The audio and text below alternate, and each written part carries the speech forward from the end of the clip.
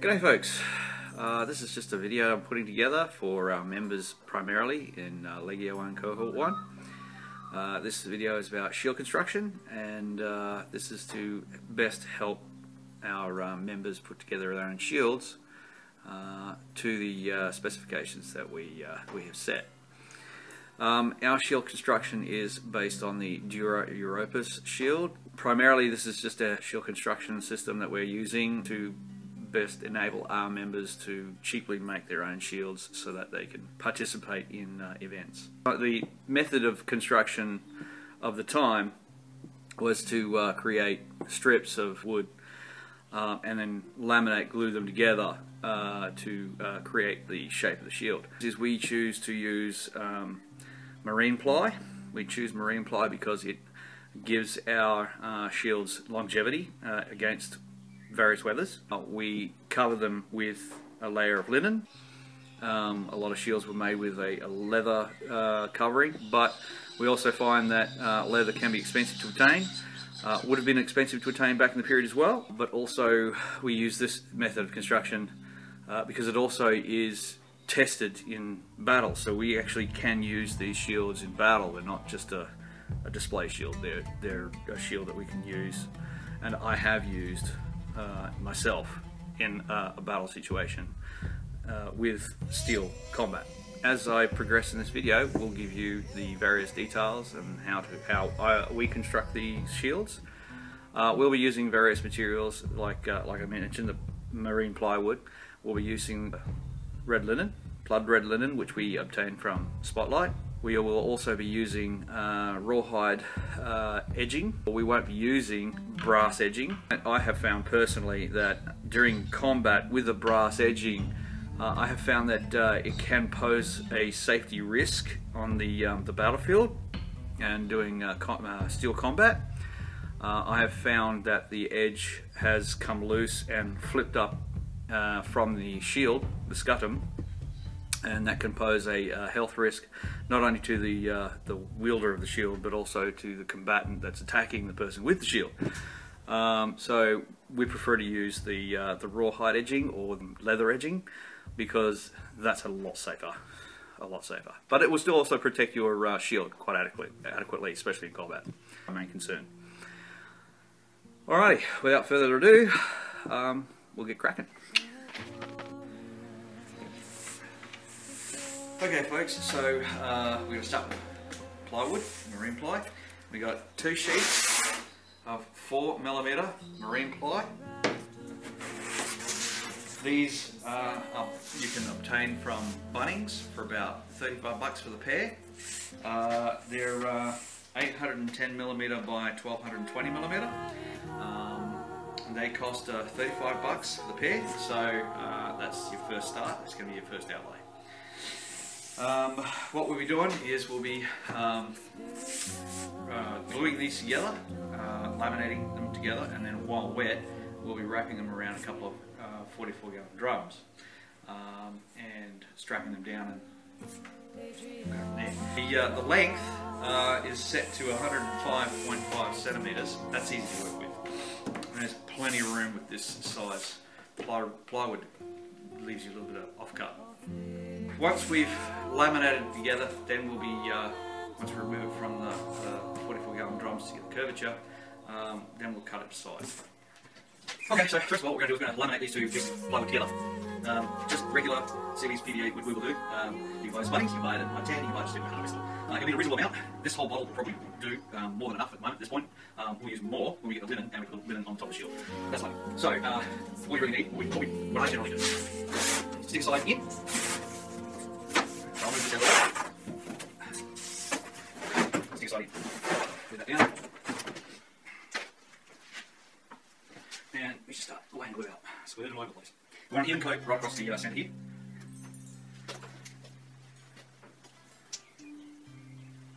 Liberal amounts. Now, some people will use a paintbrush at this stage. You can use this piece of wood, whatever you've got at hand. I do have paintbrushes, but just layer it out, spread it around. As much as an even coat all over this as you can. If you put more on, just put more on.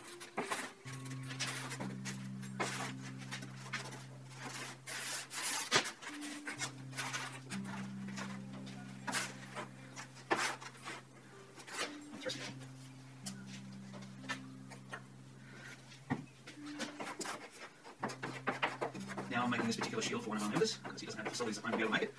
But generally speaking, you can do this just about anywhere. I made the first shield behind me. I made that by myself in a property that didn't have workshop. So it just takes a bit of determination. It doesn't hurt to have a bit of knowledge. Most people, especially medievalists, know how to construct shields. So if you're first getting into reenactment and you don't know how to make one, you're not confident, just get hold of the medievalists.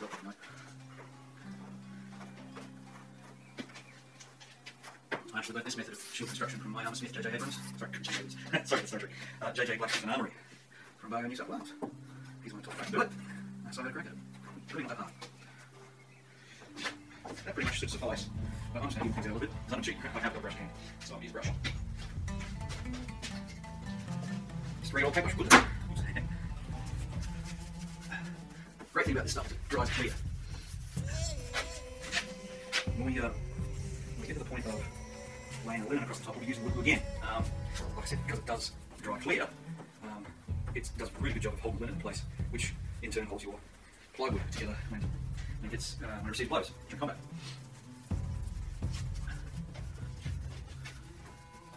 Right, that's pretty good. That's good. Don't forget which brush to use.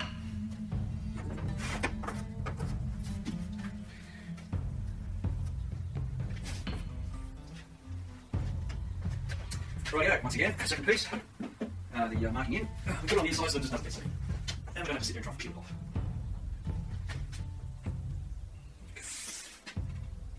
Line it all up. Just try pushing the air bubbles out. You'll probably will get air bubbling sometimes. I should do about that. But if you find it during construction, we'll talk about that. We can set some more glue and fill in the hole with a bubble.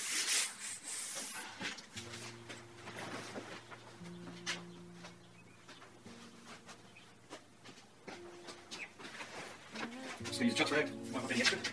Any excess.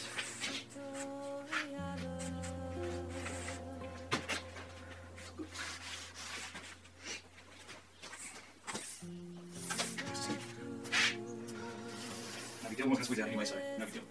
Right, now, that was the fun part, putting it on the 44-gallon drums. Okay, so what I've got here is I've got two 44-gallon drums,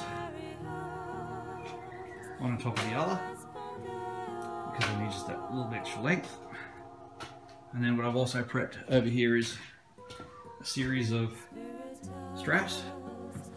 These retention straps will hold it in place hold the plywood in place on the 44-gallon drums. As you can see, I started with 3 straps. I started to tension it around the 44-gallon drums. I'll start adding more straps and then start increasing the tension until I get a conformity around the 44-gallon drums. Okay, so I've now got the plywood tensioned and conforming to the circumference of the 44-gallon drum. Just a word of warning, make sure when you tension that you don't tension your straps underneath upper and lower level straps. Otherwise you can't release and retension. Right, so we basically leave that for a day. That'll dry out. We've pulled off the shield off of the 44-gallon drums. As you can see, we've got a nice Roman curve there for our Scutum. The next thing we've got to do is we've got to shave off the edges and smooth them out. And of course we've got to cut it to size. 105 centimeters long. I've already marked out the area I'm going to cut off. And then we've got to mark out the area in which our shield boss is going to go in. That'll be the shield boss there. And that's pretty starting to look like a shield, isn't it? So what we do is we have a look at the circumference of the inner shield boss. And then we mark out 2 back to its front D's in the centre so that we've got a hand hold. And we cut them out. So without further ado, I'll carry on doing that. And I have cut the end piece off of the shield. We're going to keep that because what we're going to do is we're going to cut that again and then we'll make that as part of the reinforcement of the back of the shield. Also I used jigsaw to remove that piece. So also used an electric plane to plane down the sides. Alrighty, so I've marked out, I don't know if you can see it there, there you go, marked out the D rings for the handle holes for the shield boss to go over. To do that, I measured out the 105 centimeter length, and then measured out the width for the 80 centimeters and divided it by halves, and that's given me the dead center point. And from there I used a tape measure, like one of those fabric measuring tapes, and I used that to measure the distance, or the distance between the end parts of the shield boss inside, and from the center point half the distance, and then marked out in a circle completely around from the center point, and then marked my D's. I've already prefabricated a metal strip as a reinforcement bar for the center of the handhold, and then measured that across, and that's given me my 2D circumferences. And now I'll drill it out and cut it out, and we'll go from there. Without one, have the handle snap off during combat, and I had no way to hold the shield, so I now put in these reinforcement bars just in case that happens, and the reinforcement bar will remain in place. So we'll be putting that in soon. First, the next job is to get the linen and lay the linen on the front, and then glue that on. Okay, so we got the linen, and that's about to go on. You can pick this linen. It's blood red linen, available at Spotlight. I think it's properly known as blood red suiting linen. So you can pick it up for about $25 a meter, or $24.99 a meter, and if you're measuring it to the size of the shield, 105 centimeters converted to meters is 1.05 meters. So I'd give it a little extra length and say 1.1 meters, or maybe 1.2 meters would probably be the way to select it. It comes wide enough as it is, so just get the 1.2 meters. Should do the trick. So I've cut this to size with a little extra around the edges, and we're about to glue this on. Now the tricky part with this is you put the layer of glue on first, then layer the linen on top, and then you sort of stretch the linen on into place so you get it nice, flat and even. And then you layer another layer of glue across the top. So that way you're getting 2 layers of glue with the linen in between. Then smooth it all out and let it dry. Once it's dry, then we can put the shield boss on. Okay, just to let you know, I've taken advantage of using the 2 oil drums, 44 gallon drums, and I've placed the boss on top of the shield on top of it. Place the shield on top of it, then, so that when I start painting it with glue, as it drips down the sides, the drop sheet will pick it up. Drop sheets are good. So yeah, and I'm going to start painting that up, and then I'll lay the linen across the top and pull it tight, and hopefully you can see something. Okay, as you can see, I'm painting the glue straight onto the shield. Next step after I've even this all out and got a nice even coat, I'll lay the layer of linen on. You can put the hat on. That's the tricky part, getting it on. And then letting the glue dry, and then layering another layer of glue across the top. That's all good fun. Alright, back soon. Alright, so here we go with the layering of linen. This is the tricky part. This is why I like to have excess, because then you can use the excess to your advantage. And if you get it really wrong, it doesn't really matter at first, you just go straight off. And generally speaking, more glue the better.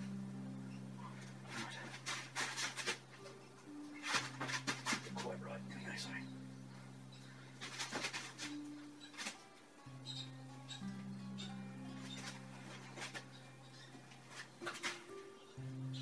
Okay, here comes the tricky part. Stretch it on as evenly as possible. If you start seeing the wood come through between the strands of fabric, that's a good thing, don't worry about it.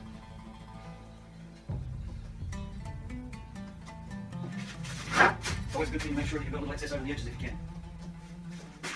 Now, a centimeter or 2, excess is good. I've got some additional excess over the tops and bottoms. That's okay. The sides will be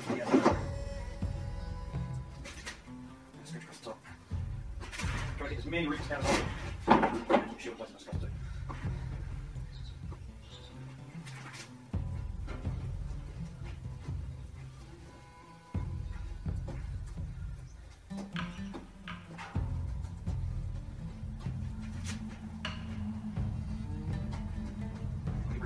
Many bubbles as you can to stretch it to get wrinkles and bubbles.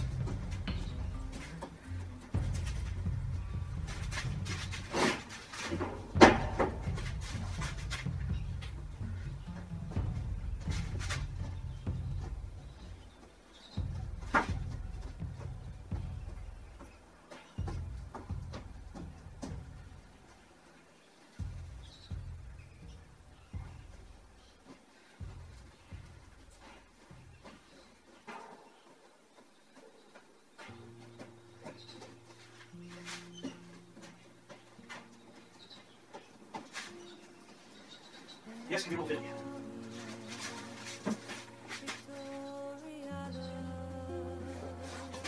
Okay. Now we've done that, as you can see, I'm trying to remove as many wrinkles as possible and bubbles. It's a nice smooth surface. Now, next layer we've got glue. This will help glue it in place. Once again, liberal amounts. Don't worry about too much if it drips out the sides. It's going to do that no matter what. Now, the whole idea of gluing the linen onto your shield in the first place, it kills two birds with one stone, to be honest. First of all, it gives the colour. I've chosen blood red, obviously, so I don't have to paint the shield red. It'll already be red. And the other thing about this wood glue is that it dries clear, so that's not a problem. Second thing it does is by gluing the linen on the front, when your shield or if your shield happens to take severe blows, it does splinter or crack or succumb to serious blows. The linen will hold the splinter in place, so not only you not get hurt yourself, but your opponents, especially in reenactment, won't succumb to any form of whisk splintering. So this is every bit as much safety precaution for yourself, as well as your fellow reenactors, but also it saves the trouble of having to paint the rest of the shield as well. That is with the colour.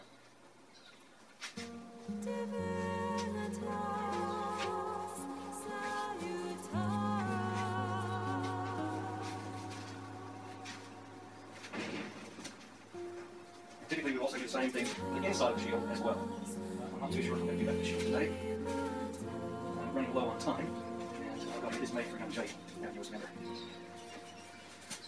We're heading up to Canberra. He needs his own shield. Unfortunately he can't make one, so he's asked me to make it for him. For combat shields, I don't usually beautify the inside, because combat shields generally will last only about a couple of years, and then you're making a new one anyway. Jake, I don't think he's decided whether he wants to do combat yet or not, and to be honest, the Australian Roman scene doesn't seem to do very much of it at all. Hopefully that will change in the future.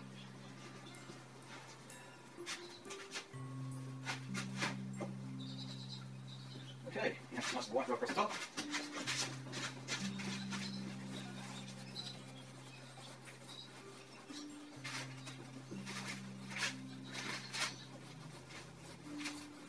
Now I have noticed with these shields with the wood glue on the front, when exposed to wet weather, the glue starts to loosen a little bit, but I have also found that after redrying and then re-exposure and then redrying again, after a while it just doesn't succumb to any further weather issues, so it's just a little bit of patience with it.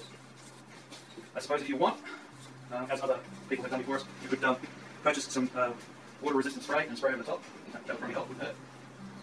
But as we said, I have 4 shields in my possession that I've used this method with, and they all work fine, and I've had them for about 2 or 3 years now. Okay, that's it. There she is. Glue painted on. Hopefully a nice smooth surface. Anyway, now that job's done, time to let it dry. Now that the shield has been sufficiently covered on the outside, 2 things we're going to do. First thing we're going to do is we're going to build the skeletal support structure on the back of the shield, the inside of the shield. So you need approximately 2 of these, 2 strips. And we're going back to the offcut that we cut from the shield in the first place. This one. It's perfect to cut into 3 pieces and inset into the inside of the shield because it's already conformed to the shape. That's why when I first mentioned in the video when we started cutting it up, after removing it from being put on drums, then we're going to set it aside and keep it. So I'll cut this into 3 strips, one for the bottom of the skeletal structure, support structure, one for the middle where the handle goes, and one for the top. And then these 2 strips will go on each side.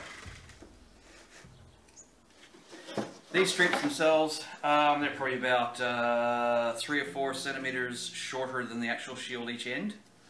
And they're approximately 2 centimeters, 2.5 centimeters wide. As for thickness, well, gauge it, you know. I'm using it just a little bit thicker than this stuff. So, yeah. Once we've done that, then we'll lay the leftover off-cut linen into the inside of the shield to redden it. That way we don't have to paint that either. Alright, I'll get stuck into it. So now what I've done now, as you can see, I've made the skeletal structure for the support for the back of the shield, commonly referred to as ribs. So I've made the rib structure for the shield. I've tacked it together. Now all I've got to do is I've got to affix it to the shield itself. But before I can do that, we need to prepare the shield boss.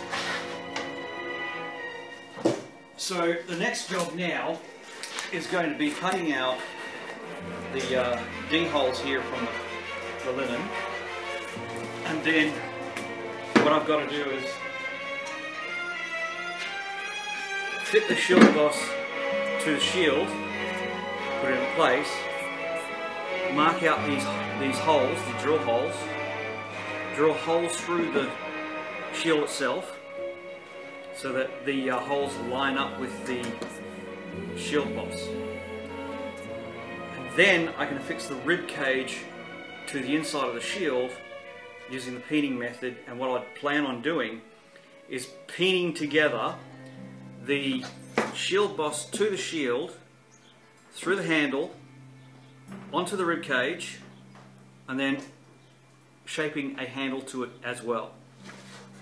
So I'll also be making the handle in preparation. But that's where we're going back to that off-cut again. So this leftover piece of off-cut, what we're going to do is I'm going to cut pieces of it again to the size of the handle that we've got in the center here and fit it over the top like that, and I'll cut it again and make it slightly smaller this side.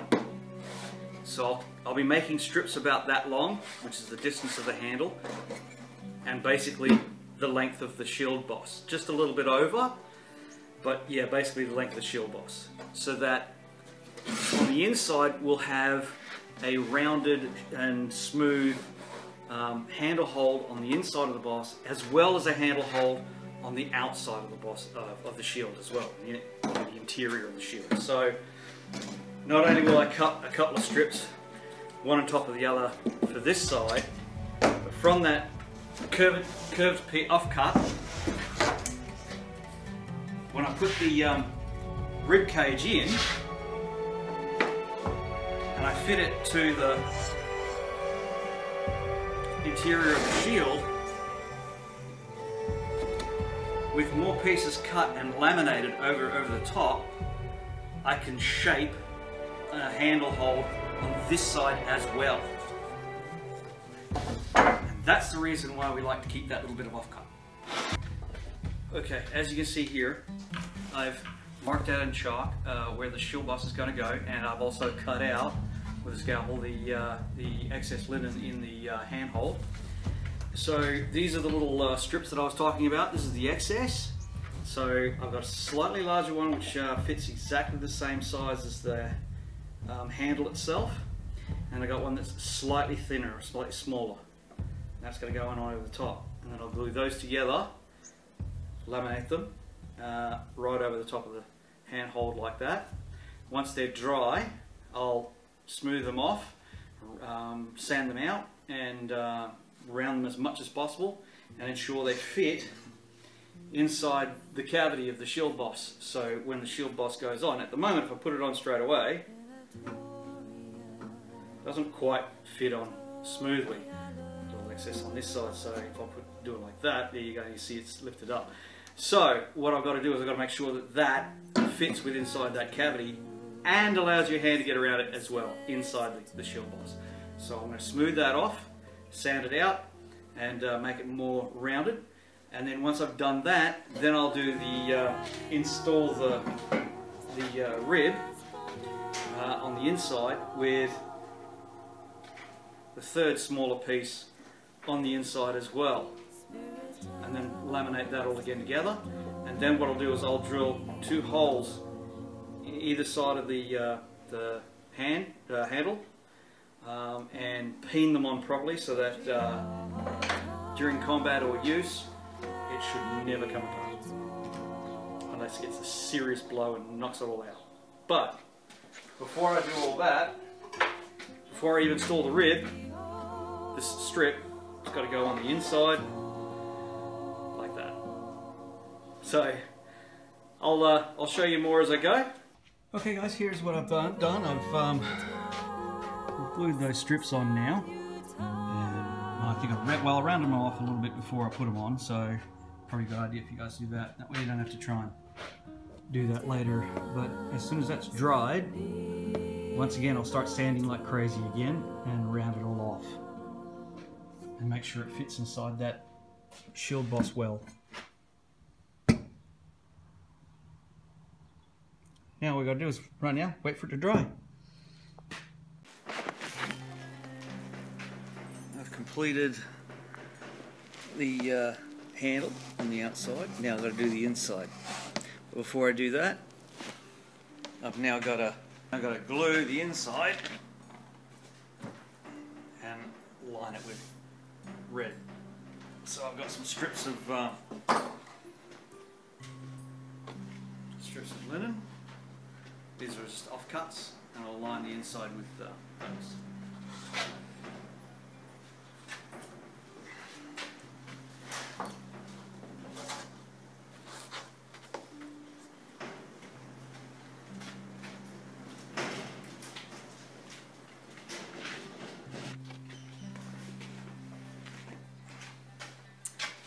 Okie dokie folks, so I have installed the support rib, and I've started painting in the covering, the linen covering. I peened on the handle, so that's in place, nice and rounded, both outside the shield and inside the shield, nice and peened on. So now that I've just covered the interior, all I've got to do is wait till tomorrow morning, and I'm going to leather up the handle so it's nice and smooth and soft, and then finish off the last rib and cover that up, and then I'll put the shield boss on, and then she's ready for edging and painting. Hopefully I can get this thing done by the end of this weekend. Hopefully. We will see. I've got to go on a cruise soon. Anyway, that's what I've done so far, and see you in a few minutes. Okay, so this is the shield. As you can see, now I've completely covered the interior and the ribs in linen. I've also, as I said, leathered up the handle. That'll prevent any possibility of splintering. Everything's peened on correctly. The only thing left for me to do, really, is give the shield its edging and its shield boss. I'm going to start with the shield boss thing next. So, but yeah, we're almost done. Once the shield boss and edging's done, then it's just the painting and it's finished. Alrighty folks, we've got the shield boss peened on correctly. As you can see, she's all peened on. Now, if you don't know what peening is, I'll add a link to the this post so that you guys can have a look at a video about how to peen. Basically, it's just, rough overview, a method by which to rivet certain objects together. In this case, a steel boss onto a wooden shield. Anyhow, so now it's peened on and the front is ready to go. All we got to do is now edge the darn thing with some rawhide.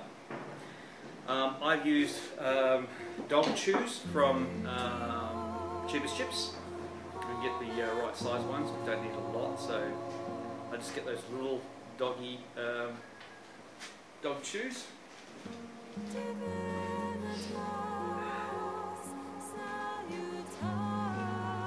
So I've got a bunch of them here. So I've already soaked them in water so that it loosens them up. That's about the size you're after. These undo. They're only tied together and then dried. So if you soak them in water, they loosen up nicely. Easier to see. There we go. And once you unfold them,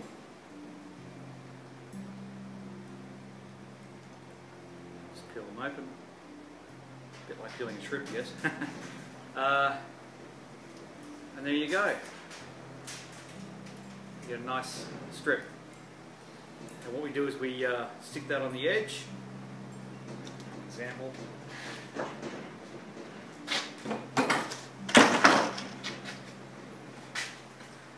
We just fold that over the edge.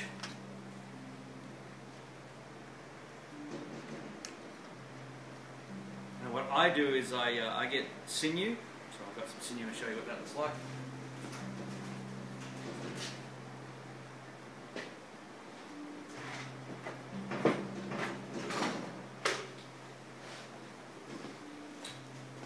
So there's a roll of sinew. It's basically a natural fiber, and what I do is I drill a hole into the side of the edge, and then as I drill and thread, I thread the rawhide directly onto the edge. The great thing about this stuff too is once you've sewed it on nice and tight, when it starts to dry, it shrinks and it goes pretty hard, real hard. You use dog chews obviously, so you give them the dog to chew on. It takes a dog long enough to chew through. Imagine how long it takes a sword to get through it. So yeah, that's the next thing to do. I'll show you the result when I'm done.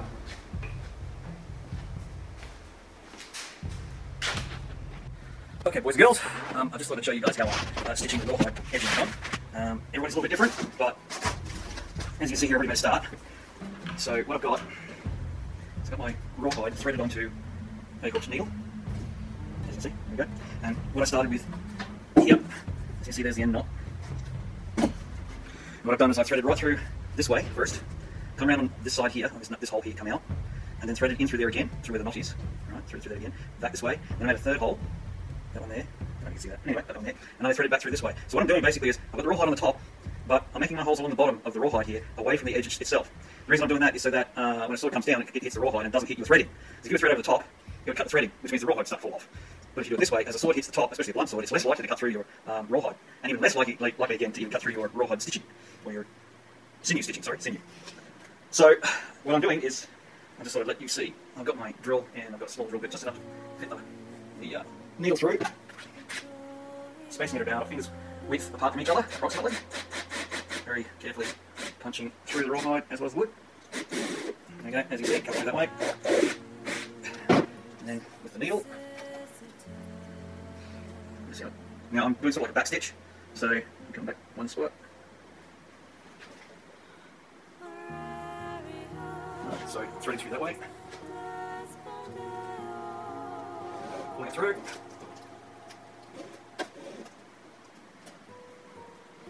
And now I punch through that new hole. Just one hole.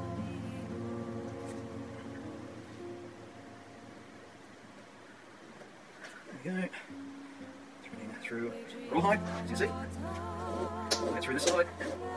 See, I'm avoiding threading over the top. And my rawhide, thread back again, and back through this hole, the previous hole again. No one said it's going to be easy, but here we go. Through here. Right, next one. Now you've got to do this pretty quickly, I have to admit, because I find that the rawhide, even though it's nice and wet and soft at the moment, it does dry as you're working, so you've got to be reasonably quick. So you don't want to dawdle too much. So if you get engaged in doing this, what I generally try to do is I commit to one strip at a time. There we go. Right, take a break whenever I need. This is the most time-consuming job of the whole project. It's been quite slow. I've known this taking about 2 or 3 days. Mainly because life gets in the way too, you've got things to do, jobs to attend to. What's this here? There we go. There you have it. And that's basically all you keep doing. So you go round and round until you've got all the edges done. What I usually do is once I end a strip, I put another strip on top, do a double through it, so you have the second strip. So for example, I would probably get another strip of rawhide like so. And once I thread it all the way along here, throw another piece on top, like so, so it's an overlap. Yeah. Drill through both, and start threading again. And just continue threading through all the way around until you get to the other end. Until you get back to the beginning. Come around up. That's basically it. And that's how I thread the rawhide on. Good luck, guys. Okay, just thought I'd quickly show you the end result. So that's one strip already sewn on. As you can see, I try to keep my stitching as evenly spaced as possible. From the front, basically looks like that. There you go. It looks good. So as long as you can do that, you're just going to do it all the way around. I'll show you what it looks like when I start putting the second one on. Okay, so I've completed the shield double strip on the edging. So as promised, I thought I'd show you what it looks like. So there's the join. I'm just going to focus on that. Not quite focusing, is it? Anyhow, as you can see, there's the join. And just keep following along, and you keep going and doing it the same way over and over again until you finish the shield. Just a quick word of advice with the stitching. Just make sure that you pull it tight as you go. If you have it loose, then your rawhide's going to come loose. So if you keep pulling your sinew tight, you won't need to worry about that later on. But it comes off undone or gets caught in something or what have you. But as long as you keep it tight, it'll be fine. Also, don't worry about if you miss the hole with the rawhide. If you poke through one side and you go through the shield and out comes the other side and it comes out through a different spot on the rawhide on the other side, doesn't matter as long as you get that rawhide and you just sew it down. All right, good luck, guys. Bye.